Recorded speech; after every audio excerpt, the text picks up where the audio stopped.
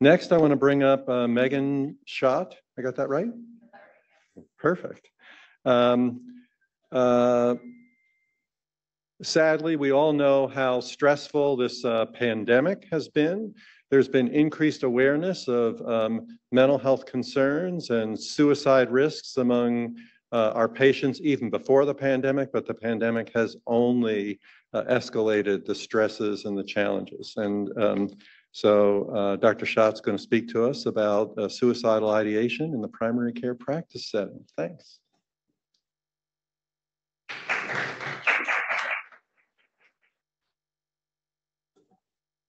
So we are touching a hard topic first thing in the morning, but this happens any time of day. So I think it doesn't matter what time, if it's in the morning or in the evening. So it's okay to start heavy right from the beginning. But like they said, I'm Meghan Schott. I'm actually the medical director of psychiatric emergency services at Children's National, and this is what I deal with every single day.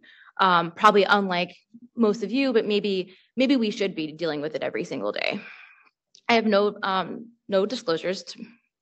And this is my bio if you actually want to read all about me and what I do, but I'm involved in quite a bit of things and on national committees and a lot of things like that. And one of my other hats that I do a lot of things is in the opioid community as well.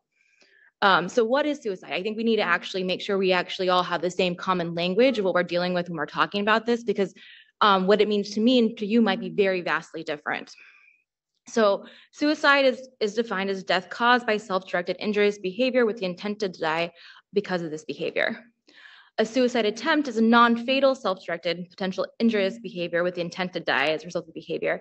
And it may not even result in injury. So sometimes we think like, oh, it's not really a suicide attempt, but it's really all because like they only took 2 multivitamins and we know that's not going to kill them. But if the intent is there, it's actually still an attempt. And then suicidal ideation refers to thinking about, considering, or planning suicide. So these are all very basic ideas, but not necessarily. Sometimes we get them a little bit confused. And another big thing that we might also get confused is cutting. This happens all the time in the world, but it doesn't necessarily mean that it's suicide. Oftentimes kids cut for a wide variety of reasons, and usually the least one is suicide. It's usually because they're trying to gain some type of control over the depressive symptoms that they're experiencing. And so we assume that this is always suicide. It can get us into a lot of trouble. So kind of like what I just said is cutting a suicide attempt, and you don't know until you ask. And so it's important to ask about this because you have no idea what you're going to get. But 1 in every 200 girls between 13 and 19 cut themselves regularly. So if we have, that would be a lot of people attempting suicide on a regular basis if that was happening. And boys account really for less than 10% of self-harm. But we see even in the child literature that the suicide rates are higher for boys and actually not completing suicide and not just attempting it. It's a little bit different in females where they're actually attempting but not completing. But it's really common, very prevalent. And if you're not asking, you're not looking, and you're not observing it, you're not going to know. And a lot of times these are even getting hidden by their family and friends because they're always wearing long sleeve shirts. Maybe they're cutting on their legs and not on their arms, or the cut marks are so faint. Another thing that I've really learned from patients is they can use anything and everything to cut. So even if you have people removing things from their home, their families are actually finding, our kids are finding that like the razors in pencil sharpeners that are used in schools are a big common thing that people are using. So I always remind parents to like take that out. Even when they're on our unit, sometimes people are using the yogurt lids because they're creating sharp things because they really just get some really self-stimulatory thing out of the pain, of causing pain on themselves. But suicide is a leading cause of death in the United States. And we know this, and it's been dating back for several years. It's the 2nd leading cause of death among individuals between the ages of 10 and 34, and the 4th leading cause between ages 35 to 54.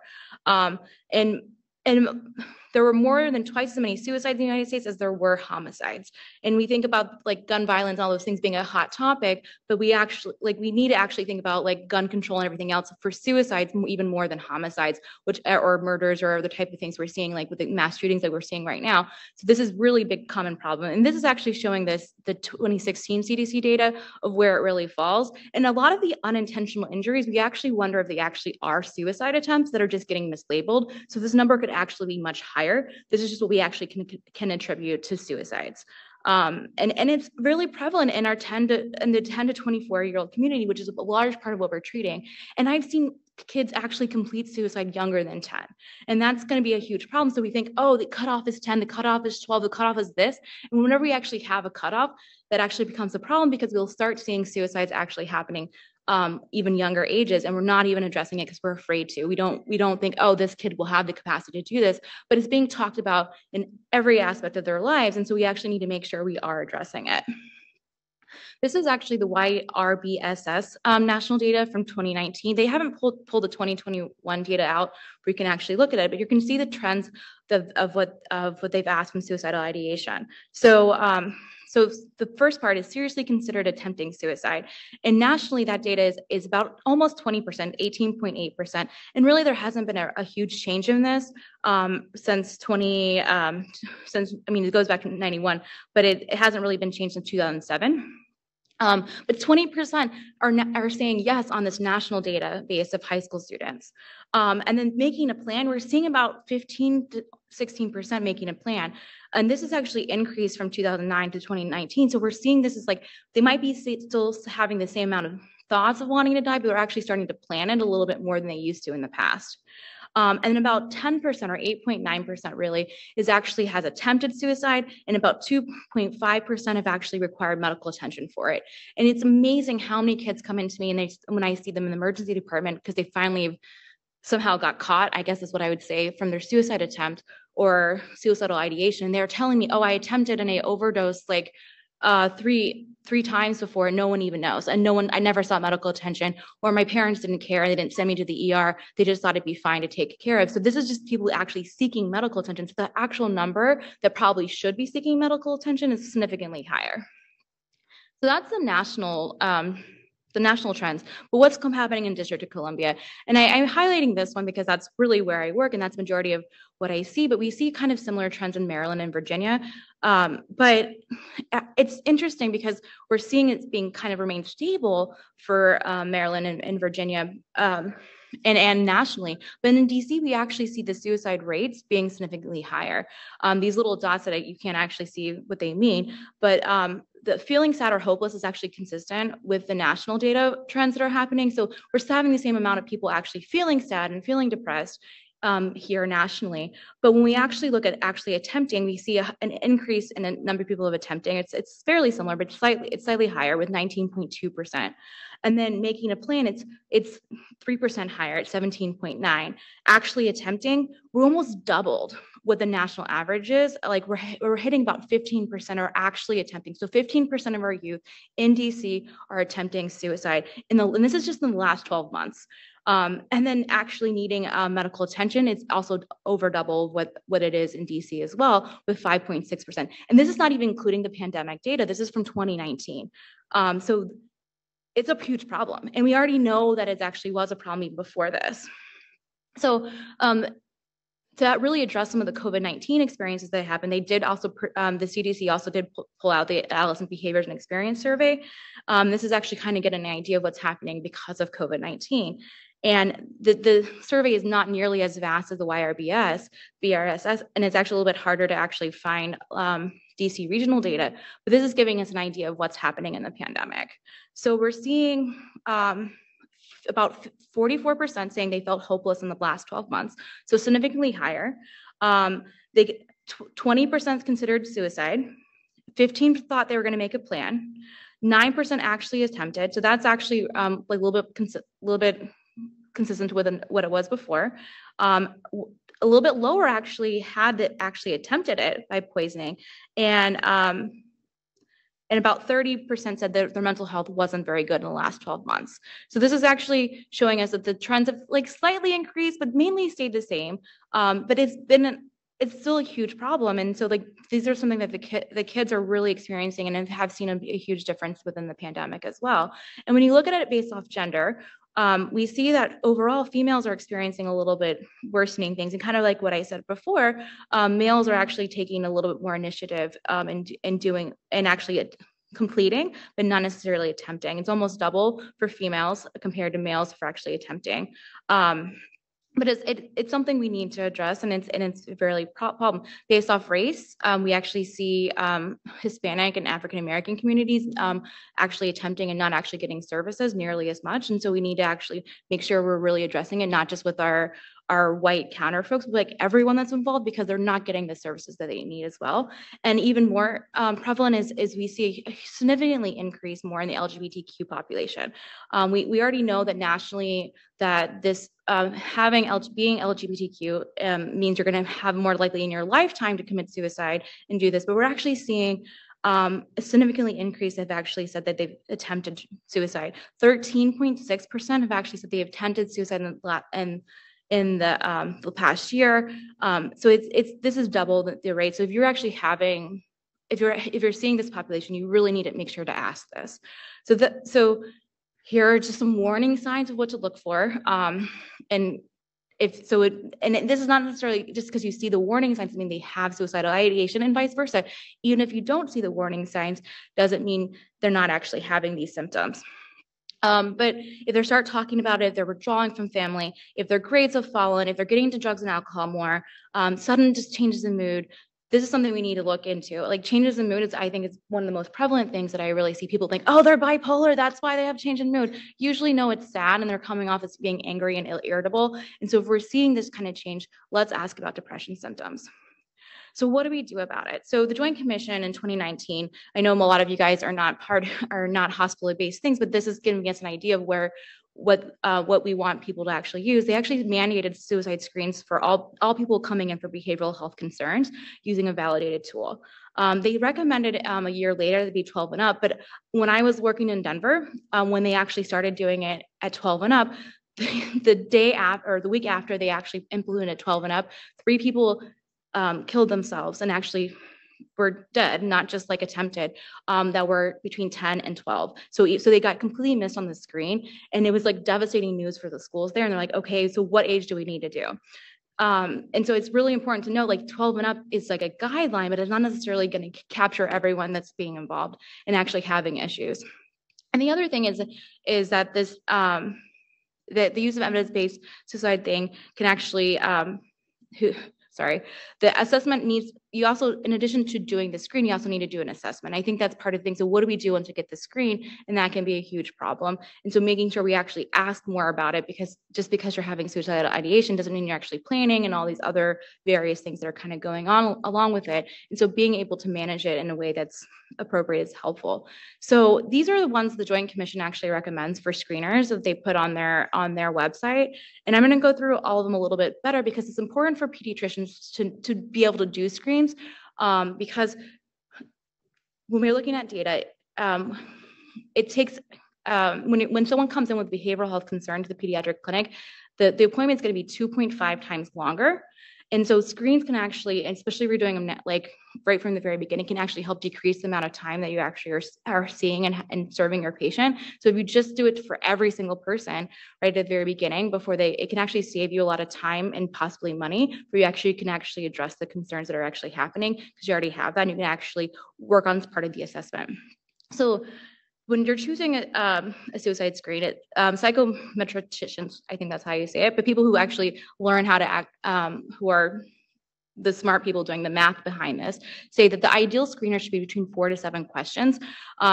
And single item measures of construct, including suicide, should be avoided and only in rare situations. So that's like, even though the PHQ-9 is one of the things that are in there, you're not really getting a full idea of what's really happening. And then the American College of Emergency Physicians report that suicide screening is positive for 42%, but only make up 1.5% of true positives. Now, this is granted for the adult population, but it's really trying to show that you actually can't just rely completely on the screen. So this is the ED safe secondary screen. I'm not going to spend that much time because you guys are pediatricians, you're not in the ED, so we don't really need to utilize this. The PHQ-9 is something that's being really prevalent and actually utilized in a lot of outpatient care settings, and it's great for measuring depression. It's 9 questions, and it helps to really monitoring it. And question 9 is just like screens for the presence and duration of suicide, and it's really asking in the last 2 weeks. it's just a single question answer. So you're not actually getting a lot of data from it, and they screen positive. And so what do you do? So in general, this item 9 for suicide, has a sensitivity of 80%, a specificity of 70%. But it's not really capturing a lot of the data. So this is really helpful, but we probably need to consider something a little bit more advanced if you actually want to figure out what's really happening with your children. And then another one that's geared for 12 and up is the patient safety screener, the PSS3. It was actually developed in the emergency department, but it's been proven to be able to use in outpatient settings as well. And it's meant for universal screenings and not just for people coming in for behavioral health complaints. A little bit higher sensitivity, a little bit lower specificity. So 95%, but specificity is 35%. One of the ones they actually was created just for adolescents was a tool for assessment of suicide risk. It was developed in Great Britain, and it's used between the ages of 13 and 18. And it actually has a second section addressing with a KSAD, which is a depression inventory. So you can actually kind of like the PHQ-9 can actually get some other symptoms that are happening. It's a semi-structured interview. It supposedly can take about 3 to 5 minutes to actually complete. But when I actually reached out to the developers of this, they actually told me there's no psychometric properties for this instrument because in order to truly address suicidal ideation, you need to be doing assessment. And he's absolutely right when he said that. And he actually thought it was when I was talking about the Joint Commission, thought like that the Joint Commission mandating this to actually and using psychometric properties and actually being able to only relying on screens was kind of a fallacy and not getting us what we really need. But it actually does give us quite a bit of data. And a lot of other entities use this screener to actually validate their screen. So it's interesting in itself. Another one is the Suicide Behavioral Questionnaire revised version. The revised version is what makes it between 13 and 18%. It's a 4-question self-item report, and sensitivity and specificity are actually pretty good with 93% and 93 and 95%.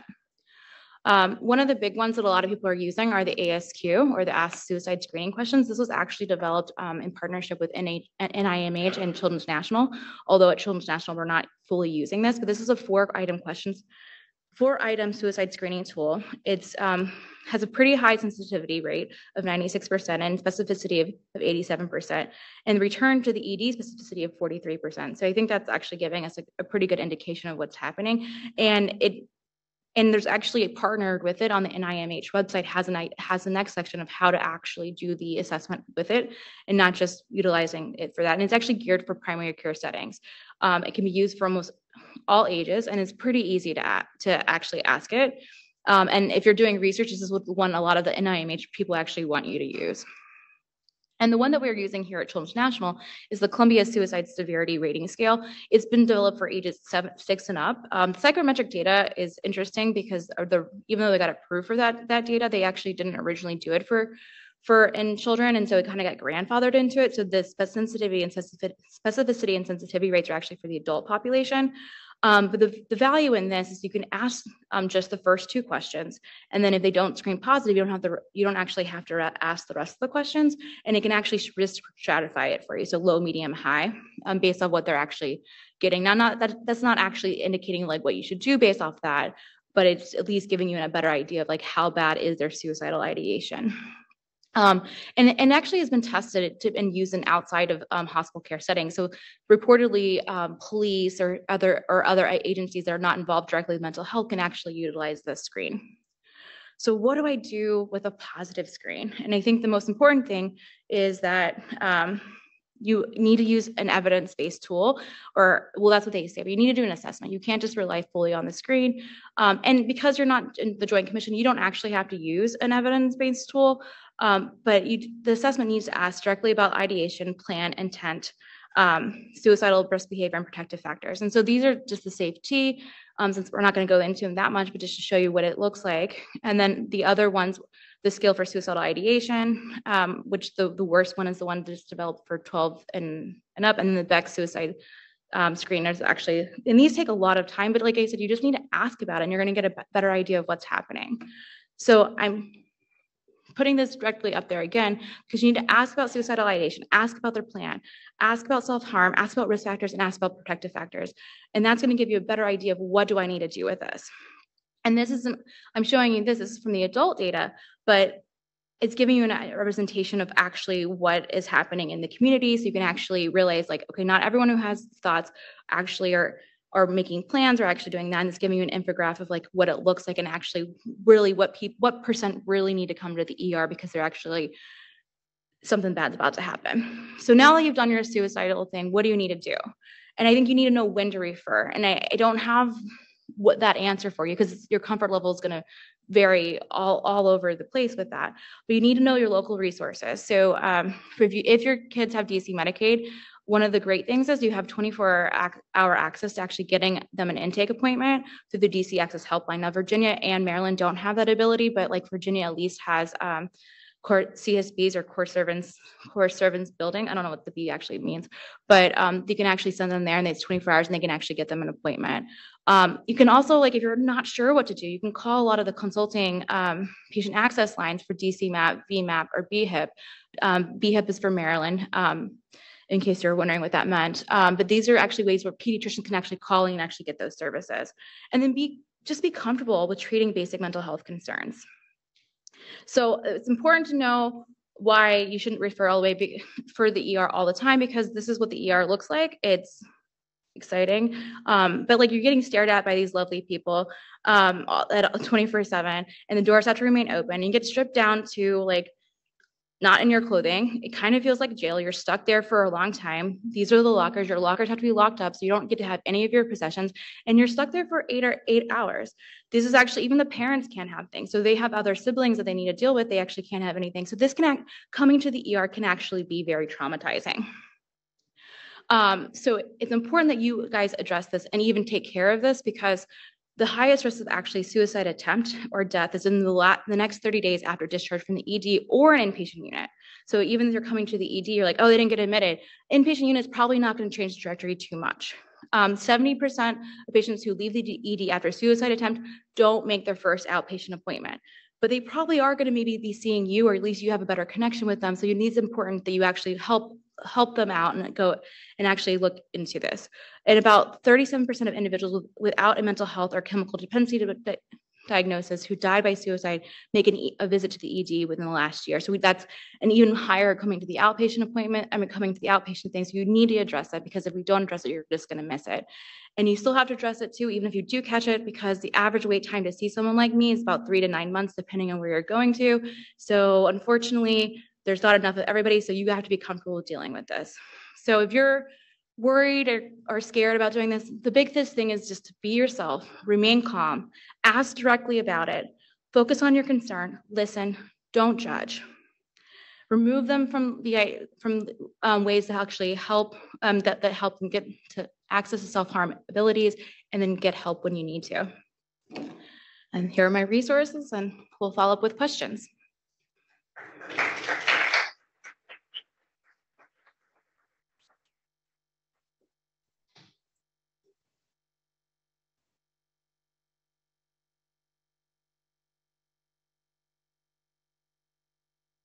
Are there any questions online? No. I guess I answered all your questions. Well, thank you so much. Yeah, Megan, thanks for, no, it's okay.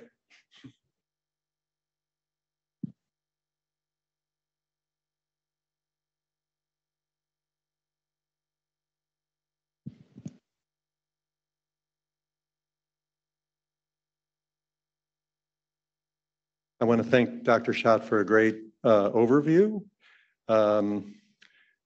This is not a one and done situation. I think over the last couple of years, there's been certainly increasing awareness of mental health concerns and suicide risks among the children and the teens that we see in our practice settings. It is clear that the number of kids and families needing services are far in excess of available resources, which creates a lot of stress and tension for us on the front lines as practitioners. That said, our Pediatric Health Network has been committed to working with our pediatricians, our practices, our care teams, the local access programs in DC, Maryland, and Virginia, to really acknowledge, identify, and elevate how we approach behavioral health and mental health concerns. And so we are building out teams. We are working with practices and coaching them. We are hosting learning sessions so practices can learn from each other. And many of these are spearheaded by our Pediatric Health Network team, led by Dr. Lee Beers, who's done a lot of work in this space with a great team from Children's and around the country. So we can't fix this in 25 minutes, but it is something that is all about continued awareness and continued learning and continued building of resources. There was one question that came up late on the chat, Dr. Schott, if you're open for that. The question is, when are you going to have more outpatient resources in psych? So the question is for outpatient resources in psych. And the comment was emphasis on the responsibility and psych's shared responsibility. Well, you actually need to improve the ability for psychiatrists and mental health actually to stay here. We have a huge access problem. People are not going into child psychiatry. They're going to psychiatry, and that's actually changed in the last 3 years. So, and then we also have to make sure that like wanting to stay in this area, because of the high cost of living, a lot of psychiatrists or mental health professionals are actually leaving to where areas where it's actually not as high a cost of living. You actually make a higher salary, and doing private practice rather than not private practice. And so we have to somehow incentivize people going into child mental health. And we're doing that in a lot of advocacy fronts to actually change that, but that's a long battle that's not going to be changed overnight. And so it's unfortunate. So I can't actually say how we're going to change it, improve it, and get it better, because we just don't have the resources that are there.